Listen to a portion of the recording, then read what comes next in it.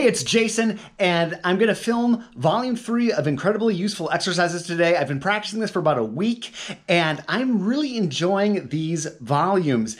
It's kind of making my practice feel a little bit more like a story with a beginning and a middle and an end, and I just really like the way that Dennis Whitaker has laid these out. There are 16 volumes, so I'm trying to just go through each one, and a lot of the exercises do come back, so I've described some of them. I might describe them in a little less detail or talk about something different. They're all exercises that have a lot of depth, and this third volume is starting to get into a little bit more demanding technical territory, I'll just say, but it doesn't matter where you are on the base. You can modify these, and I'll show you some ways that you can do that to tailor this to your own practicing. I think with some imagination, this is a great way for anybody, no matter where they are on the base.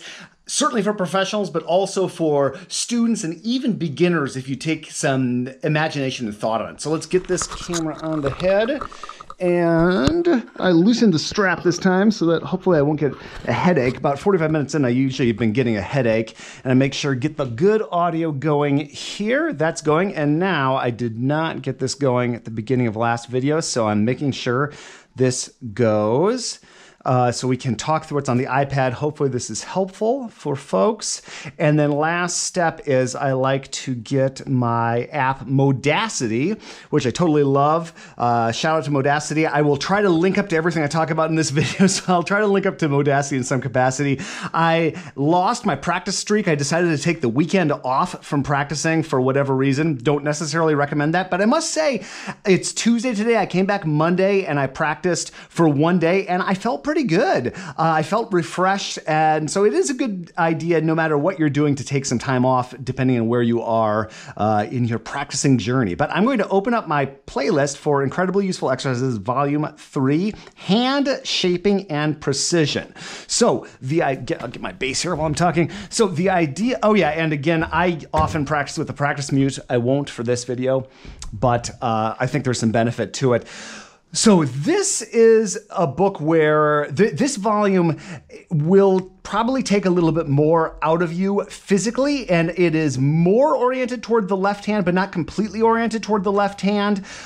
Dennis has these affirmations, which I think is a great idea. I'm just using the Kindle app right here on the iPad, so I can't really I can't write on it, but that's okay. I would probably recommend the paper version, although these Kindle versions are great too, and they're very convenient, and you can write somewhere else. So if you haven't watched these other videos, what I do is these are designed, Dennis says that these are designed to take about an hour. I've built a timed playlist, generally giving myself around 3 or 4 minutes for each one of these. In my own practicing on this volume, I probably need to tweak some of these because some of these I've given myself more time and also knowing I'm going to talk through these. So I probably won't stick exactly to these times today, but they'll be relatively close. So we will just go through those and I'll show you what we got here. Again, we start and we end with silence.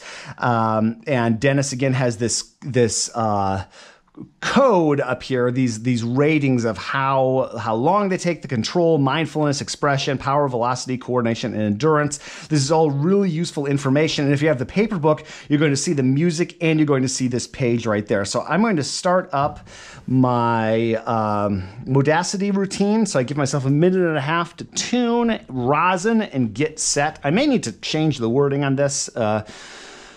Or maybe not, we'll see. So I typically, here's my rosin, Leatherwood Bespoke. I love this stuff. I did a video review about this, or I've done a couple. I will try to remember to link to those. But I don't put my rosin on right away. I just play and I sort of see where I am in my rosin levels, and I usually like to play a little bit before I add fresh rosin, just to give it a chance to warm up. And speaking of warming up, I'm here in San Francisco. The sun, it's been a very stereotypical San Francisco day. The sun finally poked its head out. It's about 9:40 a.m., so let's check our tuning. And if it's in the green, when I'm playing with the bow, I'm generally happy. Okay, so it's a little sharp. Bring that down. A, E, That's always this extension, low B extension. I always have like pitch creep. Okay, so we're more or less set, and go back to this, and we start with a little bit of silence. I'm trying to get nice and centered, although we do have a centering exercise in a moment, so a little bit of silence.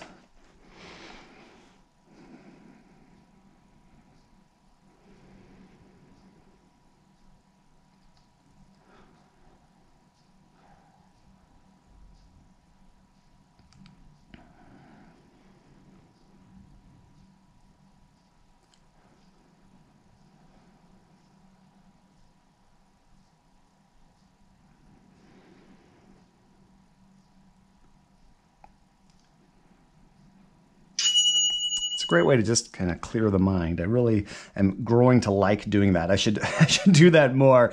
And I love Dennis's, he gives us a little B major here in our exercise of silence. And again, he provides resources for all these sort of things.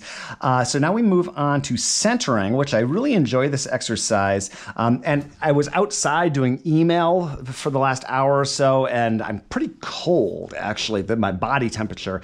My hands are feeling kind of not warmed up. So I'm going to really try to focus on these body parts. And so I start with my feet. And then I think about my knees and my hips. And what I do is I don't take a breath where Dennis says breathe. I just focus on my breath. So now lower back, shoulder blades. Take as long as you want on these notes. Think about your breath. And I check in with this muscle group and I just release my face. I learn to relax while I'm talking. Move over to my right shoulder, right elbow. We're just checking in with these body parts. Right wrist, right fingers. And if my pitch is funky, I'm not worried so much about that right now. This is an awareness exercise. You gotta pick what you're gonna focus on when you practice. There are 20,000 things to think about, so right now we're just checking in with these body parts. Breathe.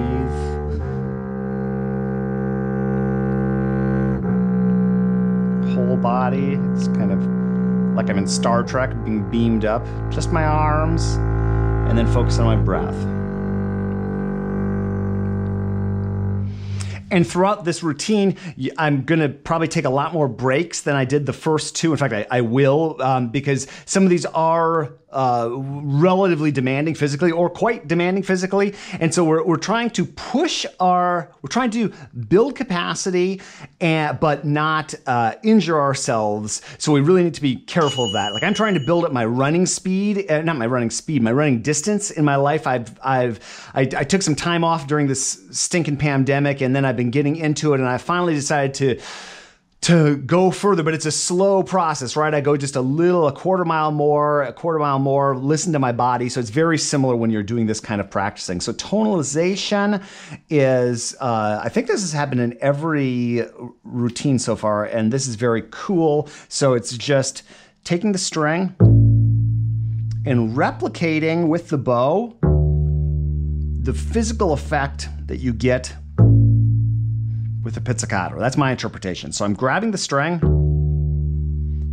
engaging the string, probably a better word, and then releasing it. So can I then do that with the bow? And I'm really trying to look at how my arm moves. Kind of moves like that. Can I do that? Similar motion. Make those two sounds as similar as possible. Like if it's a ta, this would be a ta. Really thinking about the articulation. Then we move over, and so that was these right here. Now we are doing just a series of these catch and release, set and release. Going for clarity. Ugh,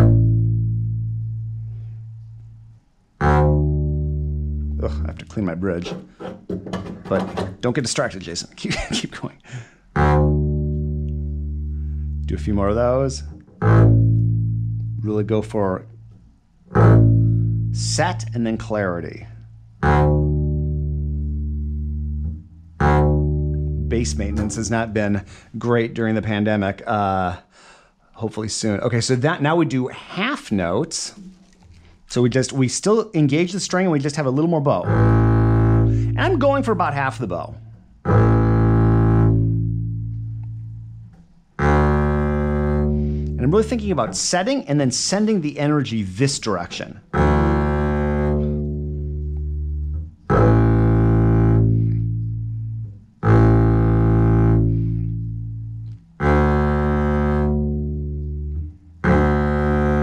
Now we lengthen it, so now we're doing dotted halves. 1, 2, 3. Release, set. 2, 3. Release, set. 2, 3. Release, set. And when I set, I feel it in all 4 fingers, and then as I go out in the bow, I slowly engage in a pronation motion as I go out. So now we are doing just straight up whole notes. 4.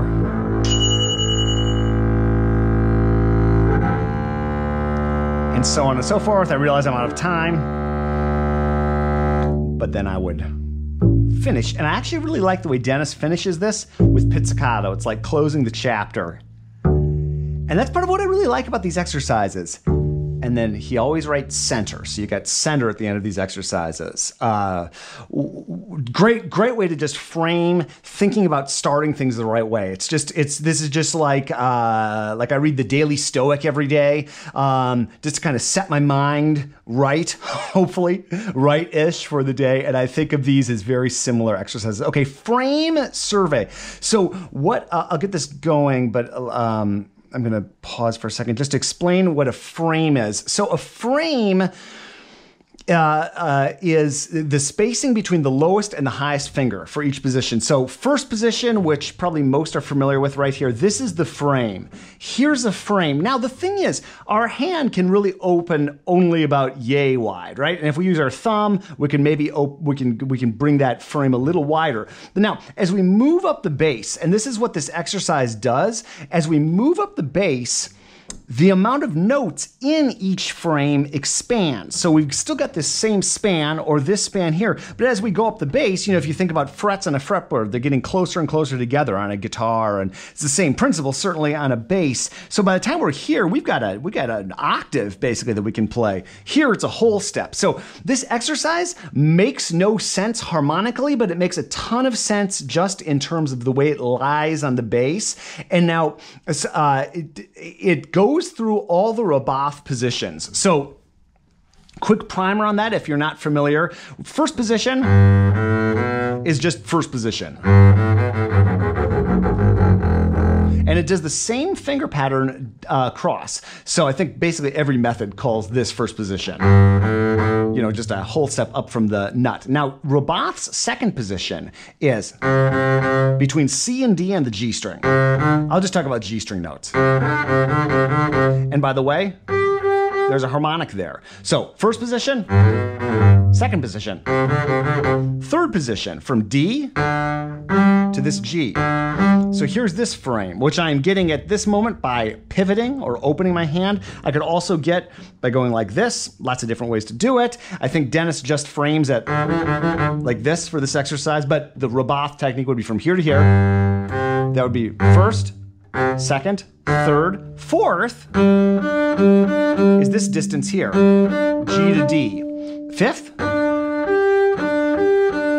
D to G. Sixth, everything else, and that includes all these harmonics up here. So Dennis just runs through all these positions in this exercise, and again, it doesn't make sense harmonically, but it's a great way of just kind of, like he says, it's a survey of these different positions, just sort of checking in. So we start here and go at your, I do not go fast on this when I'm starting out, even though I know these relatively well, so.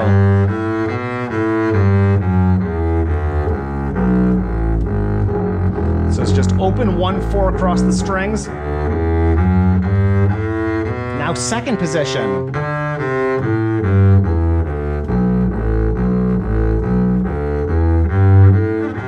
Third position.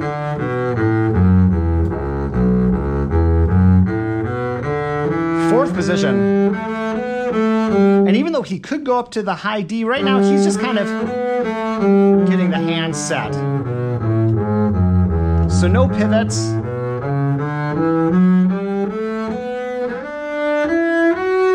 So now here we have from D to G. We got those 4 notes.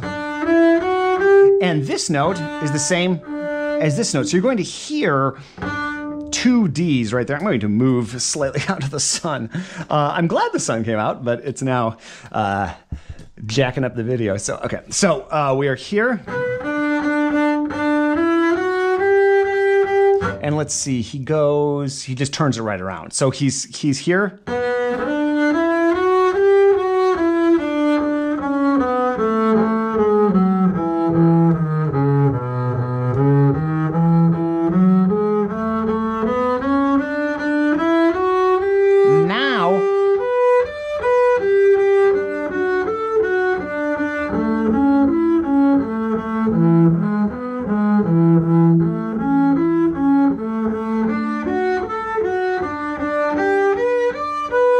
Back to 5th. And now you see I sort of lost my bearing there.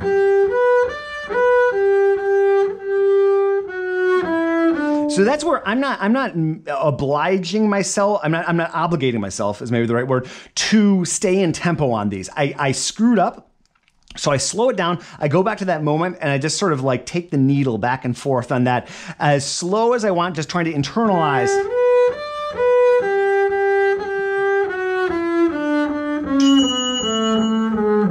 And so I keep running back down the bass. And the point of this is to just almost like see laser frets on these main points. So your hand just kind of like, one of the biggest challenges is we just have this big black expanse of unmarked nothingness known as the fingerboard. And yes, we can put marks and do all sorts of different things, but we can also get fairly accurate. And I have no problem with anybody doing anything, whatever you got to do to play this thing. But we can actually get fairly accurate by practicing these kind of exercises going up and down the bass. And just, there's something about tying our positions to these harmonics that, you know, it's almost like my thumb or my fingers become magnetized and find these spots. So anyway, awesome exercise. I'm a fan. It's the sort of thing you want to do a little bit every day or every few days. Okay, so spagato, one of the few right-hand things that Dennis does in here, and he starts with 8 notes, goes down to 1. I'll just play it because I think I can almost get through it with this timing.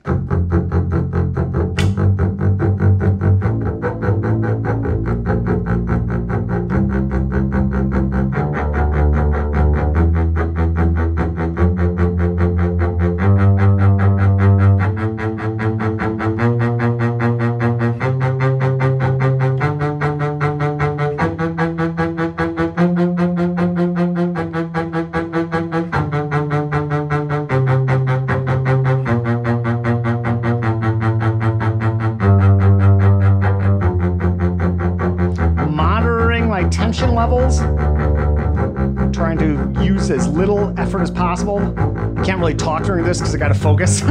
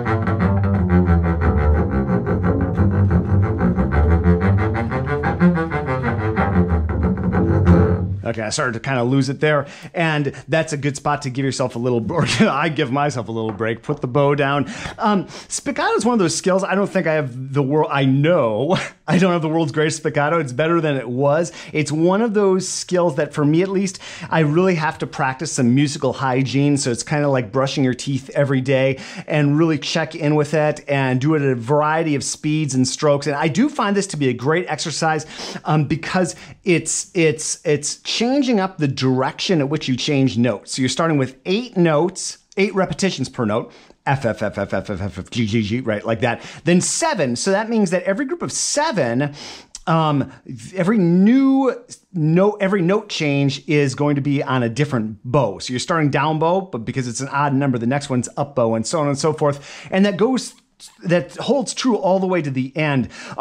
If you're a beginner, I would highly, or early, or that seems tricky, I would highly recommend just doing 8s maybe for a while. You're checking in with that skill. All of these exercises can be simplified a bit, or you can boil them down to, or change the number of octaves you do to make them something that's doable for you. It's like what I was talking about with running.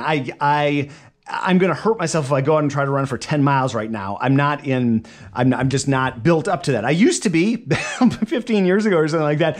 But I'll get there again. I know I will, but it takes time. So just think about that with practicing too. The workout analogy, I think, is really valuable. I'm not paying as much attention to my ratings today. I probably should.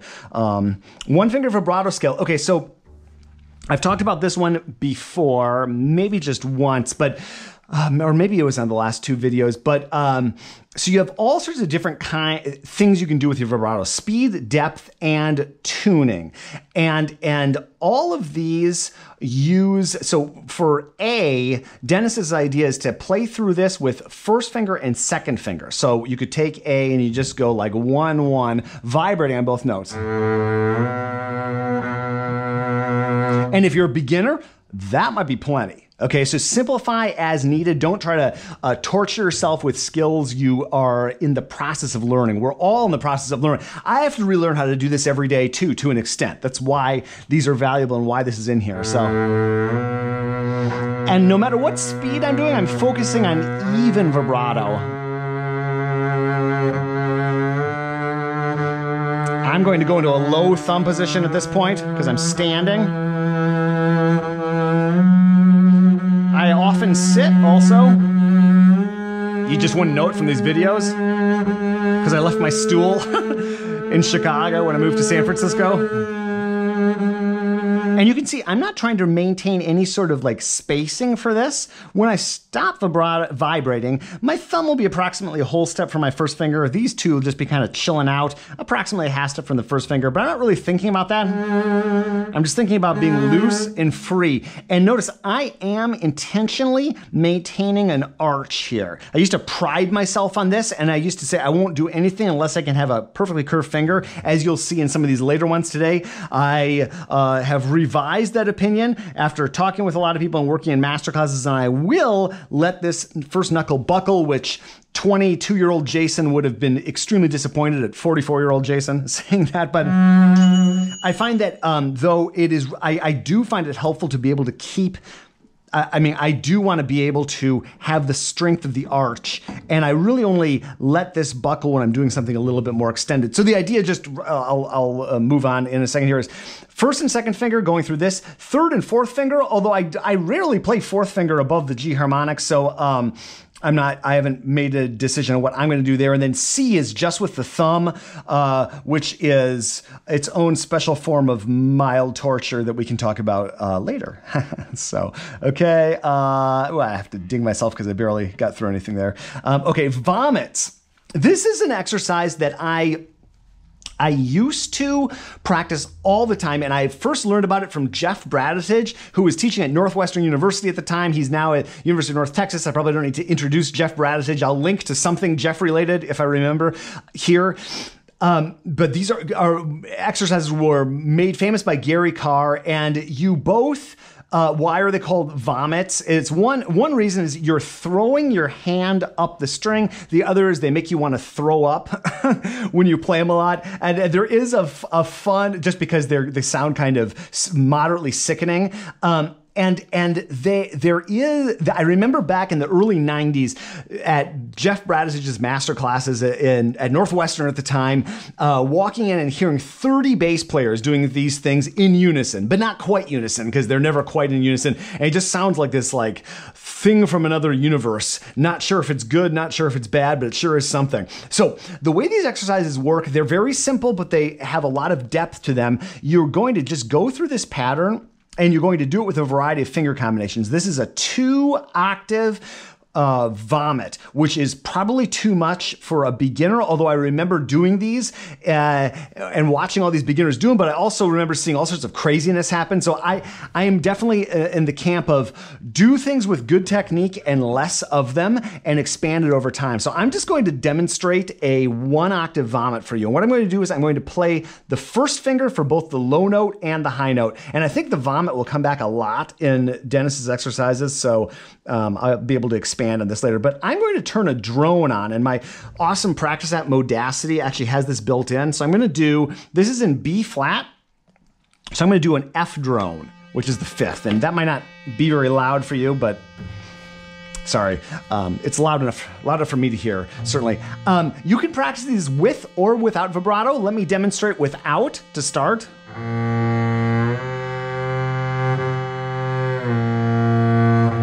And the 5th is great because there aren't any half-step conflicts. And I am really letting the sound of the slide be a part of the thing.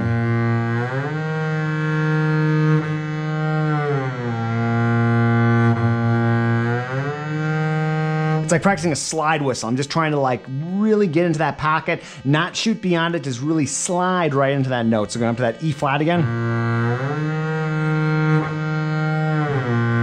And now, Gary Carr says that these are more or I've heard him say this, I think, these are more of a right hand exercise than a left hand exercise. You think it's left hand, but actually we're altering the string length so radically on these that we need to compensate in the bow. So what I'm doing is as I go up, I'm actually moving my bow closer to the bridge every time. And so at this point even,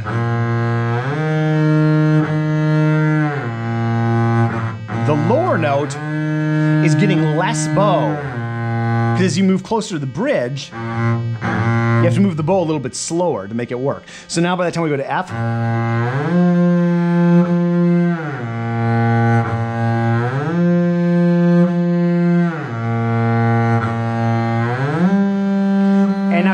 you can play it as a harmonic just for safety at first, but you definitely want to practice these close.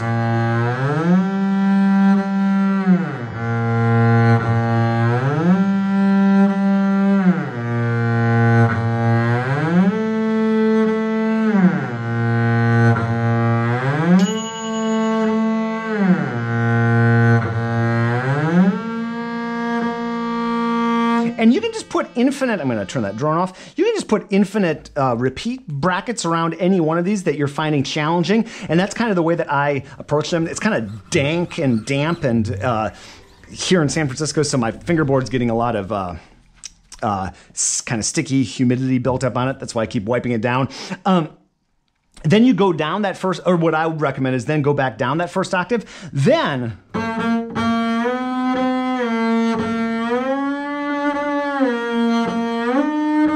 practice the same thing up an octave with the drone, then start to combine them and that kind of thing. We'll talk more about vomits in another video. So, okay, 4-note progressive scale, another one of my, I think of these as daily dozen exercises I've done for years. I quit doing vomits just because I got sick of them. And then I started practicing them last week and I realized I wasn't doing them very well, so I should probably get back into them. They're quite valuable. They get you around the bass. This is a wonderful exercise because it takes a set of 4 notes, and then, boy, I should be able to explain this better for all these years. You're putting 2 notes in a position and 2 notes in a position. So this first cell is going to look like this.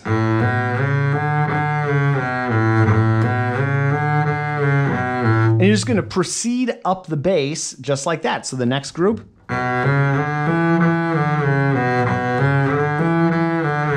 So the first note in every bar is always going to be 1. The highest note is either going to be 4 or 3, depending on where you are register-wise. So the next one, so you see here, there's a debate in the bass world, going back for probably forever, about whether to use the 4th finger on F sharp or the 3rd finger. A lot of it depends on your bass size and your hand shape. For me, F sharp starts to feel a little bit awkward on this bass, which by the way is a 1995 Jackstat 7/8. It's kind of a big bass, which is awesome for a lot of things like low register playing. It's not exactly a solo bass. So some of these exercises that we're doing, I guess I'm doing here today, fatigue me a little more than they do on a smaller bass. So I have to take a few more breaks, especially up high. But that's a long way of saying I like 3rd finger on this bass and with these particular hands. So this one I go. Now we have the first group of all whole steps. So 1,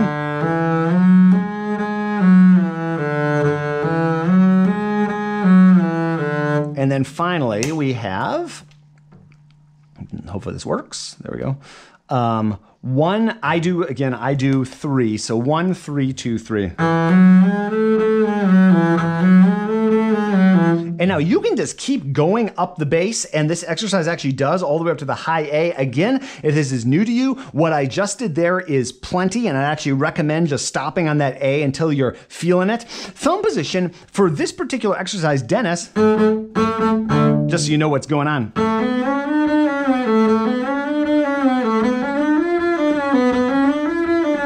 Dennis continues the 2 notes kind of exercise. At this point, it is also possible to play all 4 notes in one position.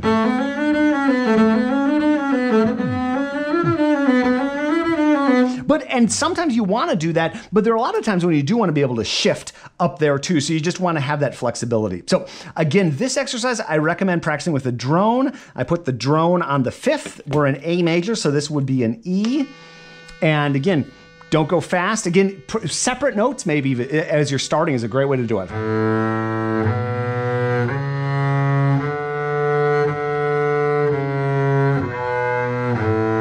And just do it as many times as you need to until you feel like this particular word in your musical vocabulary is kind of happening. Next group, over time, start to slur 2 notes. Start to slur 4.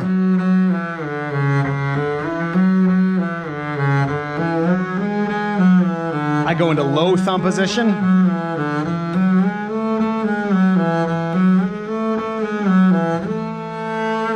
And then flip it around. Slowly get faster over time. Feel free to absolutely use a metronome, although frankly, I don't when I'm starting a new exercise like this because I want to give myself the flexibility to slow things way down without having something clicking at me. Although certainly I practice these with the metronome, and there are a ton of variations that I will show you another time because we will run into this exercise in the future, I'm sure.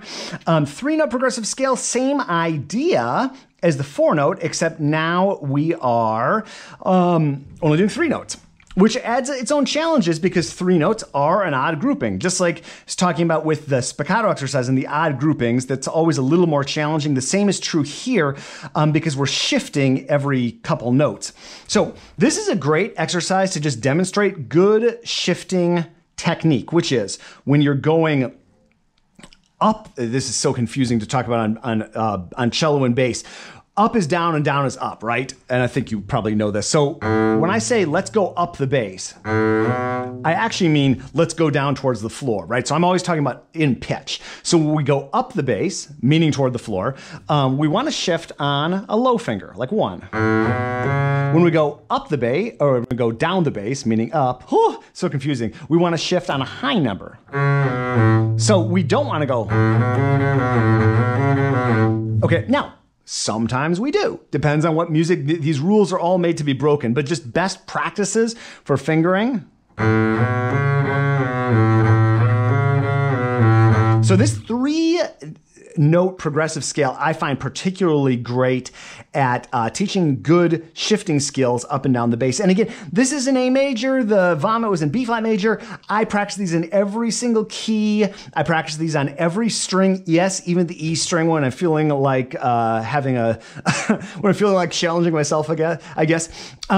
Feel free to bracket to put like infinite repeat marks on these just to get comfortable with each set. Now, the thing that is different for this one is that the transition between patterns is a little bit different than the fours, and it's just the nature of 3 notes. So what Dennis does here is, so he goes 1. Now the next bar starts with the finger you just starts with the 4.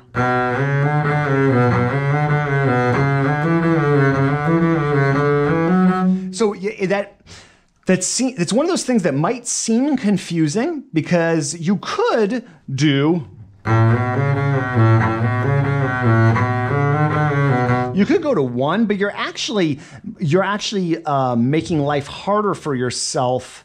Are you though? Yeah, well, I have to think about that. Anyway, you could do lots of different things, but whenever I'm working out of something that's new, whether it's the Roboth book, the Petrocchi book, Simandl, these incredibly useful exercises, any material like that, I like to kind of live in that person's world and follow what they've laid out. And then over time, I'll take what I like and I'll mix it together, and that's just music and bass playing in life, right? So, but as I'm doing this, I do try to be strict with what I'm seeing, or as strict as I can within what I can do. So that's a very long way of saying I am going to do this fingering. So 1, 1, 4, 4,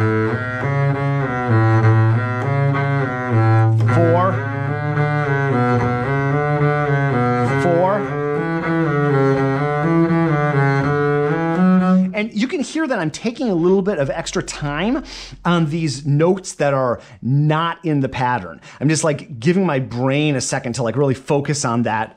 Like it's like I was reading an unfamiliar word. Just giving myself a little bit of time to think about that.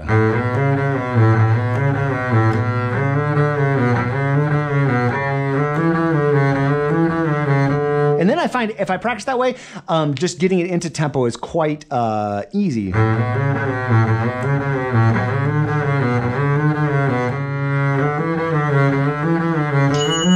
And whenever you saw I took a little bit of time, and I think it was the C sharp. It's just good too. I find that to be good practice. I would normally be getting kind of tired right here because I've been talking so much. My hands are still okay, but because I've been talking so much, my mouth's getting dry. So I'm gonna go get a drink of water. And what else? This plant's got a pretty cool new branch. I'm going to shoot a little bit of video for this Practisma practice journal. Here's Dennis's book. Don't know why I have that out, except it's awesome. And I do want to get the physical versions of all these. As you can see, we don't have a lot of space here in the Heath house. This is it. This is our like multi-purpose room. Bathrooms over there. Got some beer brewing right in here. Here's the bedroom. Outdoor space, got a nice outdoor space, but this is just what you got in San Francisco. So it's one of the disadvantages of living in San Francisco. So anyway, okay, got a little water, stretch it out. And now Clark thumb drills. So what this is this is very cool. It is a, how do I describe this? It is it's a trumpet exercise that he's got a description here that you hear if you spent any time in a music school, you would hear this, and many of you probably haven't. But this is also a very useful exercise for bass, just because it incorporates some string crossing. And then what Dennis is doing here is he's giving you 3 different hand frames, I guess. Yeah, 3 different hand frames, starting with the first finger on the first note. That's what you're leaving down. So starting with the thumb on the first note, the first finger on the first note, and the second finger on the first note. And so we want to be as efficient as possible with these. These are really useful for all different kinds of playing. Even if you don't think you're going to spend a lot of time in thumb position, I recommend these. And again, I go slow.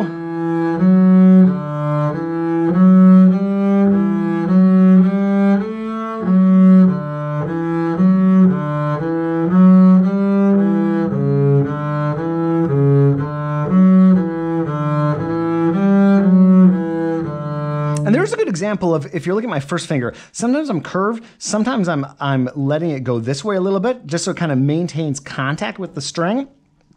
Again, I used to be obsessed with always being curved, and I think that actually, while I do think that's a good thing to be obsessed about probably for a period of time in your life, I do think that if you just allow this to buckle, this first joint, while still maintaining strength here, I do think that gives you some possibilities. I think. So anyway, so you go through that fingering, trying to be as efficient as possible. Everything is staying down where appropriate. So again, I'll play it a little faster as you can see.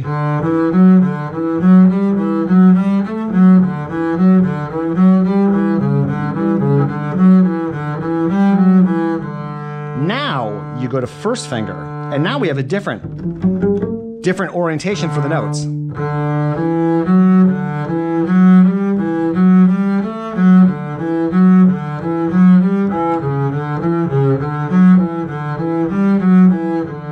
And then you go to second finger.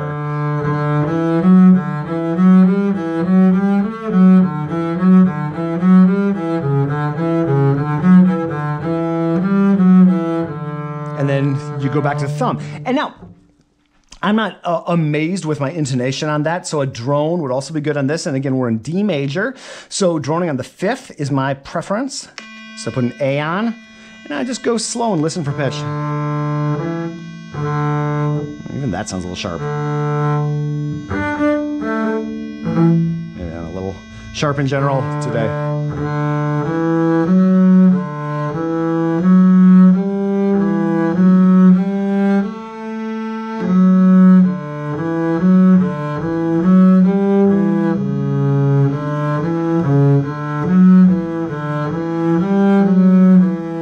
You can see I'm taking my time, making sure that I'm really, now this one,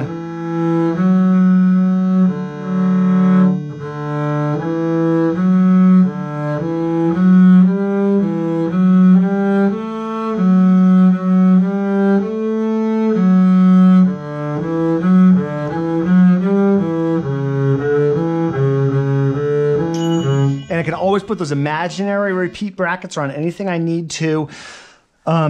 And with time, speed will come on these. They're great exercises. You can do them on different strings. You can do them in different keys. I am a big fan for sure.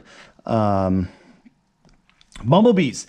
This is something I have never spent any time practicing in my life, and I've been deeply unimpressed with my intonation on these, but I've gotten slightly better. I was actually, okay, so the idea, this is a cello exercise, the Cosman studies. This is something that, again, if you have been to music school or spend any time around cellists, really, you may have heard this. It's a very well-known warm-up exercise. It's something that Gary Carr practices a lot, and I feel kind of embarrassed that I'm so crappy at this, because I just, but the idea is you are starting with everything in chromatic, like in a chromatic position. So thumb is on D, 1 is on E flat, 2 is on E, and 3 is on F. And you're going like this.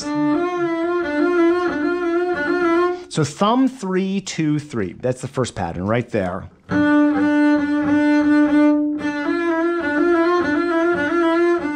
Then we go on to the next pattern. We're going to do E flat. So thumb, 3, 1, 3. And then, then thumb, 2, 1, 2. And then I'll zoom out, I promise. Then you move the thumb down to C sharp, which I'm taking a lot of time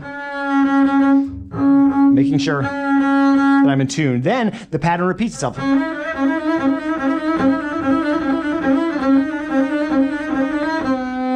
Down at, make sure that's it. And something that I'm doing a lot in this volume 3 that I recommend anybody do, and you've seen me do it a few times, when in doubt, drop it down an octave and check, or check with a harmonic. Do not get into the mystery zone, scrambling and that sort of stuff, and not being sure if you're in tune or not. This exercise, I guess I'm probably not going to play it through very smoothly today because I'm talking through it so much, but Like, well, here's an example. I'll do those first couple of bars, and this is how I would recommend practicing this. Checking with everything around you.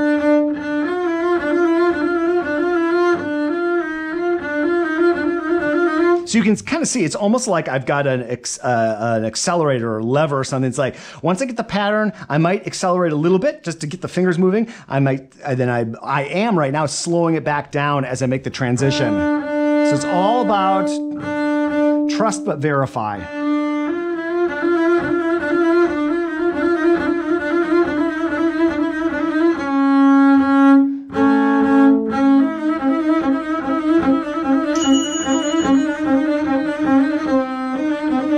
You get the idea with that. Again, this is, I would call this not a beginner. I would call this not a beginner exercise. This is not I'll just say it. This is not a beginner exercise, in my opinion. If that freaks you out, that register, you may want to just move on from bumblebees. Or maybe, if you do want to modify it, there are always good ways to modify it. Maybe just start this pattern right here that's starting on open G. You know, you could go like,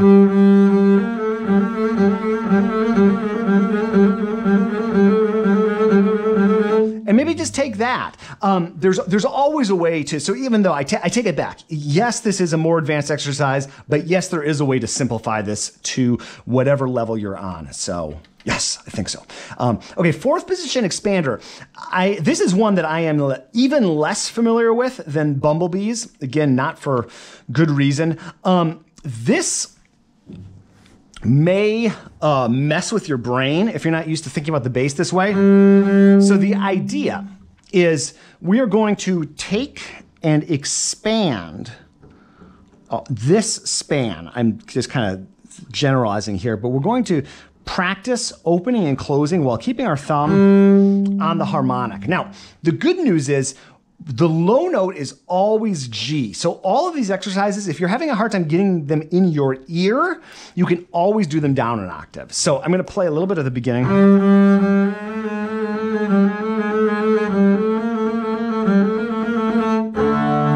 And again, the point of this exercise is we're developing a quick and accurate extension and contraction in fourth position. Dennis also talks about intonation here. Resist the urge to stop if the notes aren't particularly in tune. There is a difference between exercising a quick finger action and exercising precise tuning. This exercise produces the best results if you focus on developing quick and flexible fingers rather than an exact tuning. Yes, I fully agree. But I can't I can't go fast yet because it has to be, for me, it has to be at least somewhat close to the right pitch. So I'm gonna go slow today, but we got a lot more of these videos coming, so my speed will increase. This might be kind of like your speed if you're new to this. And again, trust but verify.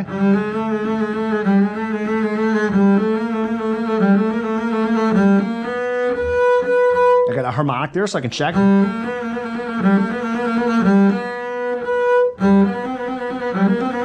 Okay, now I might just take that little bit and now try it without any interruptions.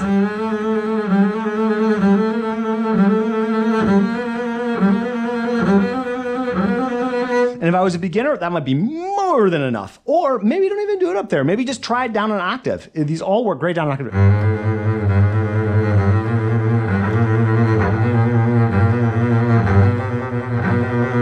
And now try the same thing, up an octave.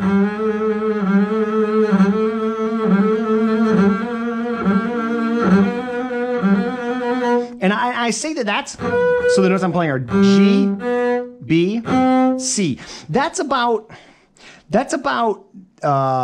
that most people are going to be able to get without too much challenge. The next note, even though it's just a half step, and part of that might be the size of my jack stat, my big old 7/8 bass, to get that perfect fourth. That is that is wide for my hand. And you can see my finger is much more extended. I'll tell you though, I've only been, this is maybe my fourth time going through this exercise, and I've really not done much like this, but this is, believe it or not, this is going way better than it was last week when I was pulling these out. So yes, you can teach an old dog new tricks. So you go up to that point, that was G, C, I am recording. Right? Sorry, I'm so paranoid about this program. ScreenFlow. Am I recording? Sorry. Maybe I'm not recording. Oh, this program drives me insane. Is it not recording?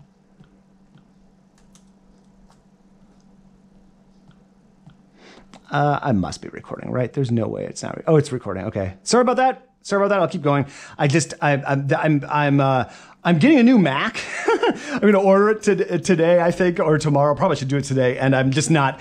I do not trust this computer to do anything. So anyway, yes, we are recording. So G to C, thumb to 1. Now we do thumb 2, 3 for D flat. So C to,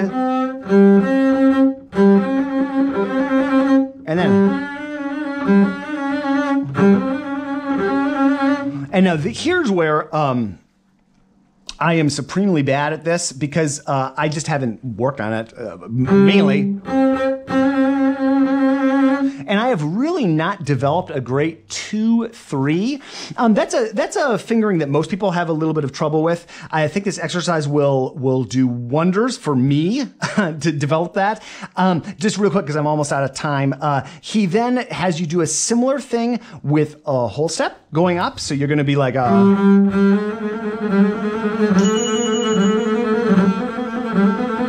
and then he has you do a connection pattern here, starting to measure 19, like.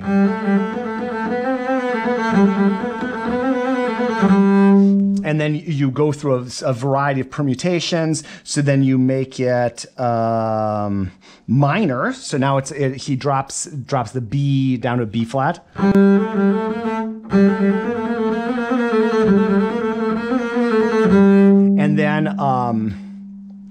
And then just a little bit of a kind of like loop-de-loop pattern here for the last thing. So like a.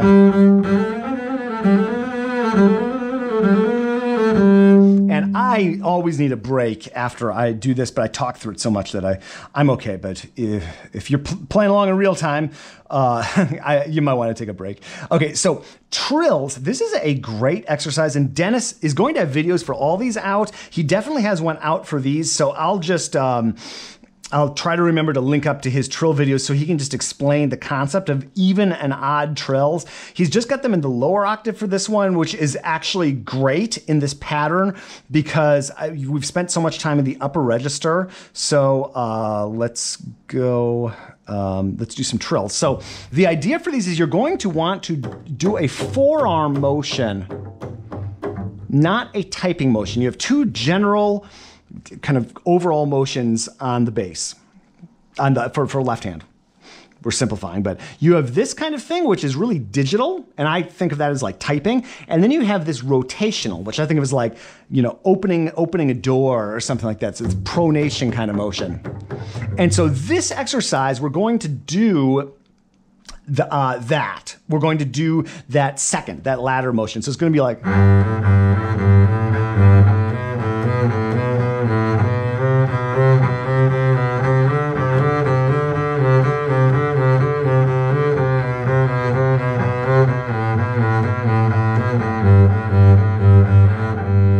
Again, centering. He always has you center, and I just think about bringing my energy right back to here. Just kind of reset, little reset button. I try to think about lengthening, really feeling like I'm tall.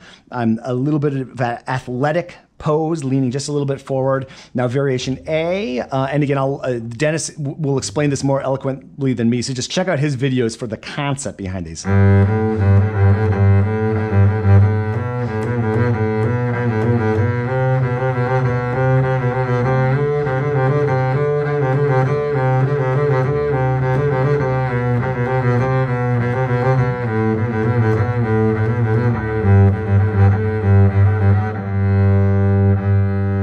Center, and now B, we're going to do some triplets.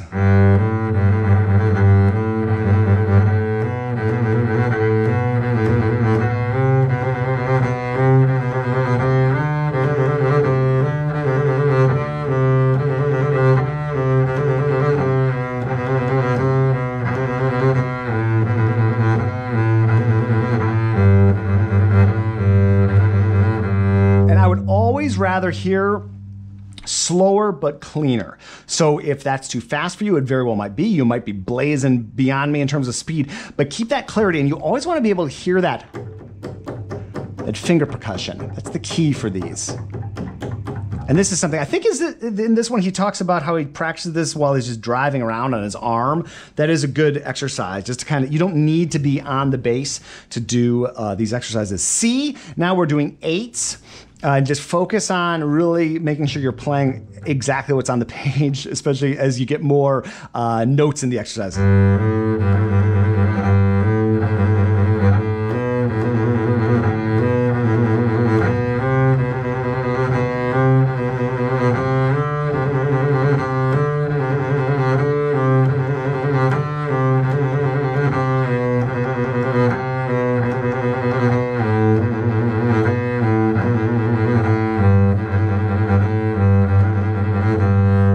Incredibly good coordination exercises. And now the odd trills, again, Dennis can explain it on his video, but think about that pronation. Whoops, I screwed up.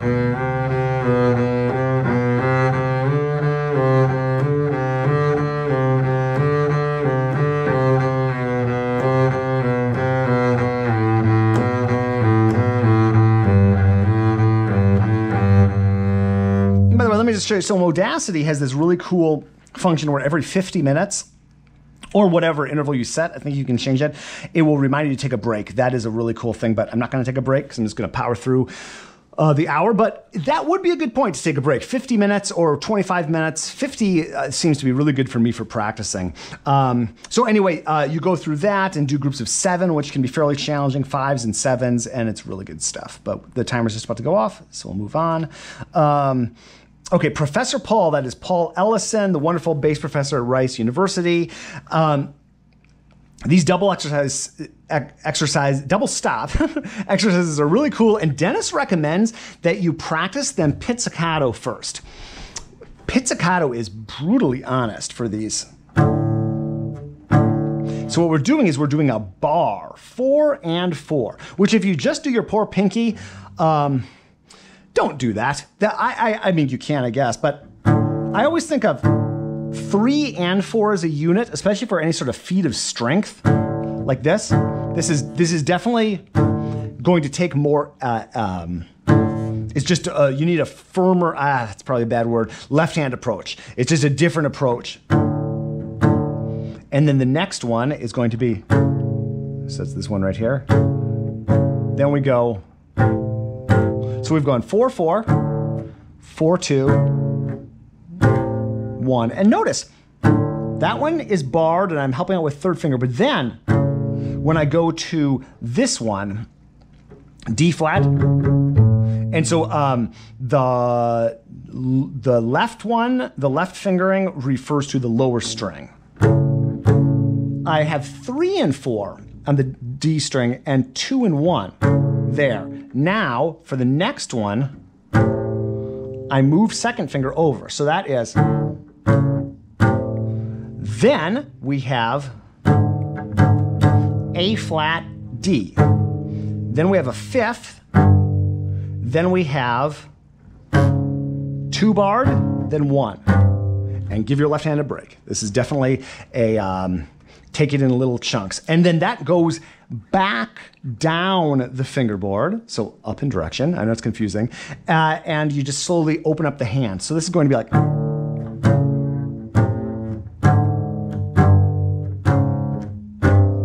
Down a half step. Oh, memory. Sorry, I gotta look. There it is. Kind of. Again. Once these are memorized, they're pretty intuitive. This is like almost memorized for me. Then. And one of the things I love about this whole volume 3 is that Dennis is introducing some things that I do a lot. Like I do all that stuff a lot in orchestral music and solo playing and all kinds of situations, but I don't necessarily practice it a lot. So I do think it's really important to, that's another thing that I just love about this approach. So if you practice a pizzicato, if you're like me, you'll find that it's actually a little bit easier to do arco. Like the bow kind of hides, in a way it sort of hides some of the flaws, but it also makes diagnosing the flaws more challenging. That's my take on it. So then you add the bow. And again, if you're beginning, or even if you've played for a while and these are new to you, that might be plenty. Just that one line. But we'll go on.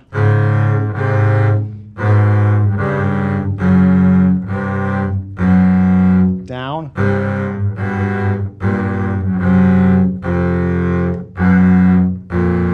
Go down.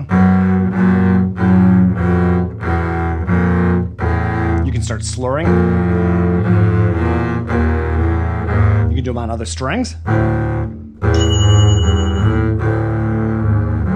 It's the great thing about all of these exercises, or just how I approach practicing in general. It takes simple things and just infinite variety on these fundamental concepts. That's the game to me. Okay, thumb position hand shapers. Okay, so this is, I believe, Dennis probably got this from the Petracchi book. Yeah, Franco Petracchi, who I met in person 2 years ago in Italy. It was super cool. It was like meeting one of my heroes. Simplified Higher Technique, his book is totally amazing. You should totally pick it up. I should do a review on that book. I never have. There are a lot, but I'm doing this right now, so we'll save that. Yes, bumblebees. It's kind of like a kind of maybe a little simpler, a similar, definitely exercise to bumblebees. So the idea is, you're going to be in what's called a semi-chromatic hand position. You got three general hand positions. You've got diatonic, and we're just pretending that let's pretend we're on the note G. So diatonic would be G, A, B, C. Semi-chromatic would be G, A, B flat, B. Semi-chromatic being whole step, and these are half steps. Fully chromatic, G, A flat, A, B flat. I'll demonstrate on the bass. So diatonic, which we're not doing in this, but just for your info. Right, it's like the white keys on the piano, G, A, B, C. Semi-chromatic.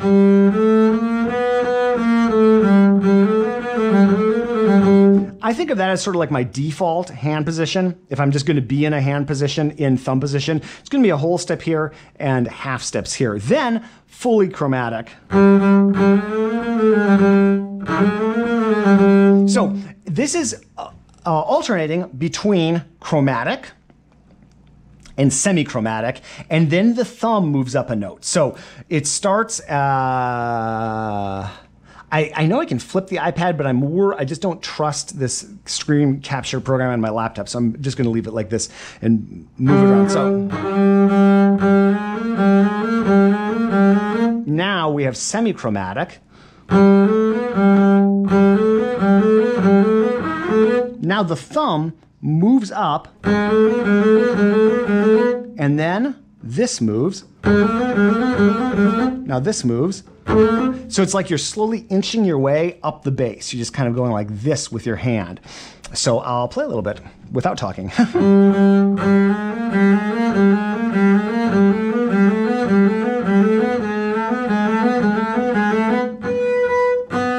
Trust but verify.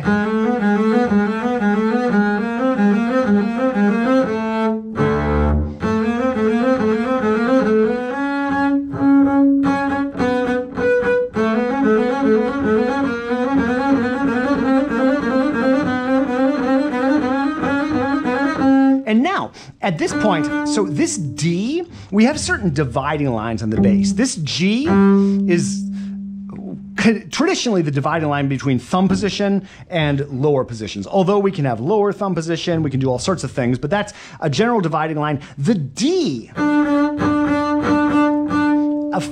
David Allen Moore talks about this. I will try to remember to link up to an excellent video he has talking about these sort of concepts on Discover Double Bass. awesome channel. I hope you're following. And this D right here is kind of the division point where you want to stop using 3 and kind of start using 2. And the reason why is because your hand, this may be hard to see on the GoPro, but your hand has a little bit more of this kind of cant when you're pointing this way. And as you go up the bass, your hand starts to kind of point this way a little bit. Third finger, which is quite convenient right here, starts to actually become a little bit, I would have to have a second camera for you to see, actually becomes a little bit of a reach to get around. So second finger becomes a little more practical. Also, the notes are so close together that thumb 1, 2 actually rocks for these sort of positions. So, and I'll demonstrate this on another video, but when you hit this D,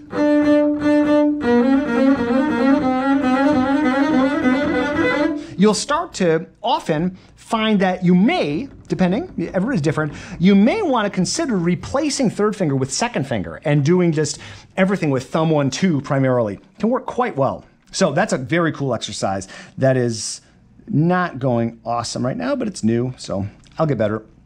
Okay, oh, and there's a whole other one I ignored. We'll do that in another video. Finger replacements. This is a fun one. This is both fun and highly useful in orchestra. Or anywhere, but especially orchestra. So the idea is we want to be able to, and I think I've talked through this once, so I'll just kind of get into it, but we want to be able to swap out fingers on the same note with minimal sonic distortion. So this is how this exercise goes. I'll just play through it.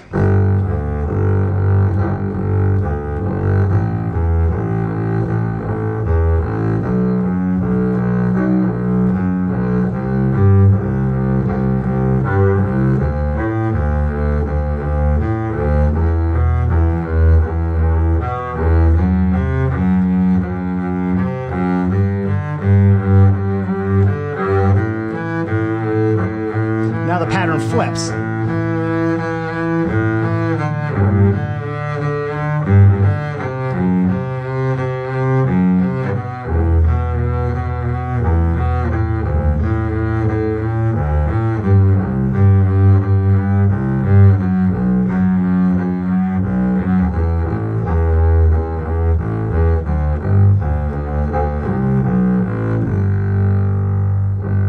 You center, and you can do that again. I would, on a scale of 1 to 10, that would probably be about a 4 in my book. I'm having this tendency, just be honest here, folks. Tendency to kind of like pulse the notes.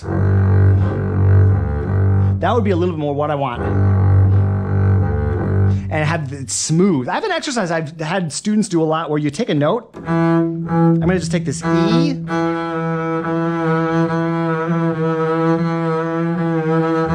And you replace the fingers. And that, if you're walking by somebody practicing that, it might just sound like they didn't know how to hold a pitch. But that can be a very useful exercise. This one from Dennis, excuse me. This one from Dennis is more thought out than what I have students do. So I like it. You get the idea. We're moving on. Okay, tetrachord, Mark Whitney. These exercises are really cool. And they're another thing that, so he was Dennis's bass teacher in Baylor. I love these asides and stories. Play forte always. Lead the shifts with the elbow, not the hand. It's very important. We'll have to do a video about that. So many things we could talk about, but not today. So the idea with these is you are starting with a major tetrachord. Tetrachord is just 4 notes, right? The first 4 notes of a scale. I think I was searching for that word earlier in this video. So we're gonna start E flat major, 1, 4, 2, 4 right here. That will remind you of the 4-note progressive scale if you remember back to like a half hour ago. Now, we are going to change it to minor. So we were doing 1, 4, 2, 4. Now we're going to do 1, 4, 1, 4.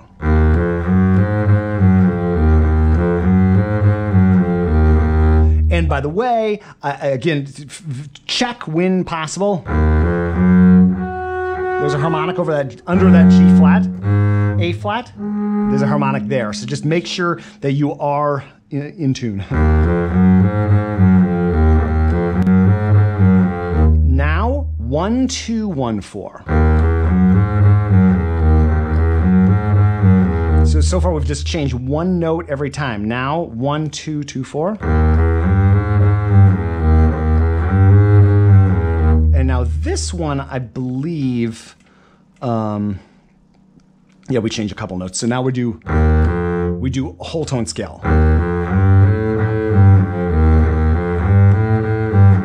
Now, and this confused me because it looked like an E sharp to me. It's not. We've just moved from E flat major to E major. Now we're back to a major tetrachord.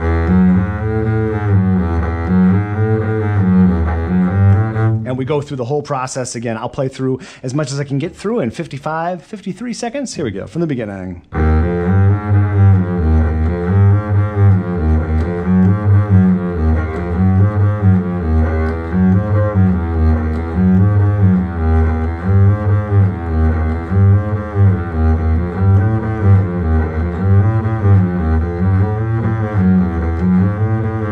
It might be harmonically weird. It's harmonically weird for me because this is new, but just those modulations might freak you out at first. FYI.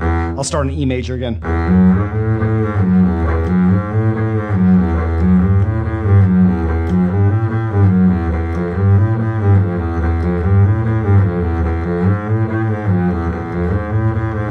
Whole tone. Now F major. F minor. And again, you could do these on any string. You could start on a different note. You could change the bowing. You could just go up. That's going to destroy you in a hurry, probably. Or just go down. I remember Bruce Bransby at Indiana University doing all that sort of stuff, which is pretty cool. Okay, virtuoso arpeggios.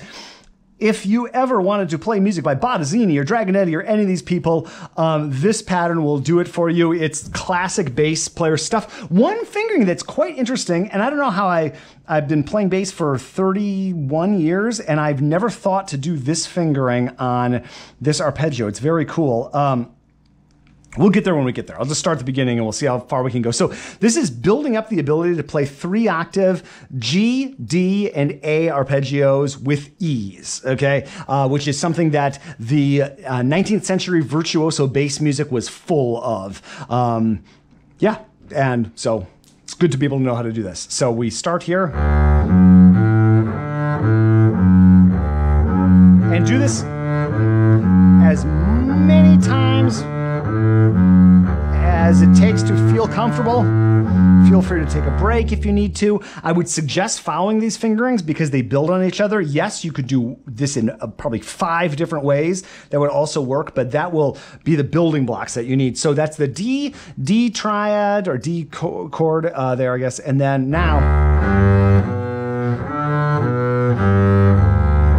this will feel weird at first if it's new to you. Possibly.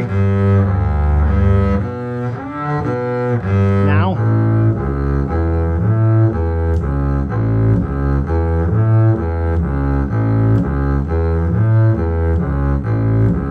You get the idea?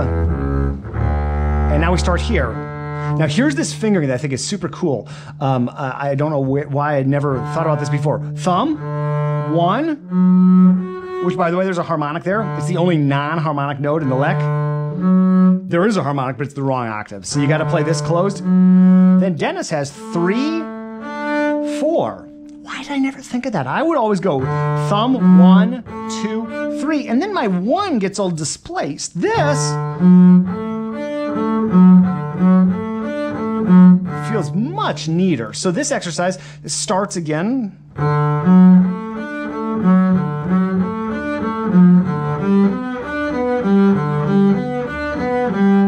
Now the same fingering as the D. Now we pop up here. Same idea.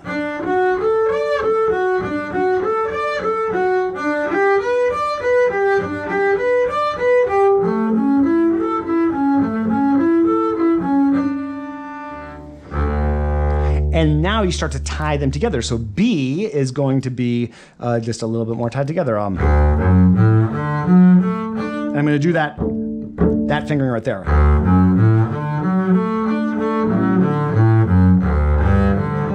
crappers. What is that next one? Time's up, oh no! Then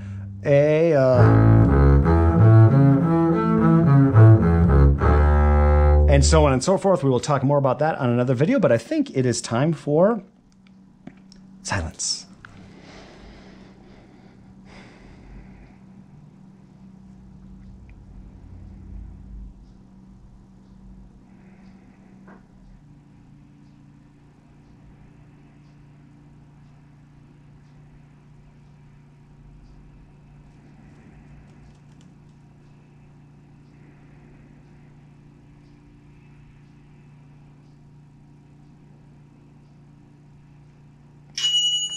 I highly encourage you to try adding silence at the end of your practice sessions. I am totally digging that. I don't know why I didn't do that before. But yeah, so that's a look inside of that one. I'm just exiting out here. Going back to the GoPro app, which is hopefully still running. Yay, it is. Okay, good.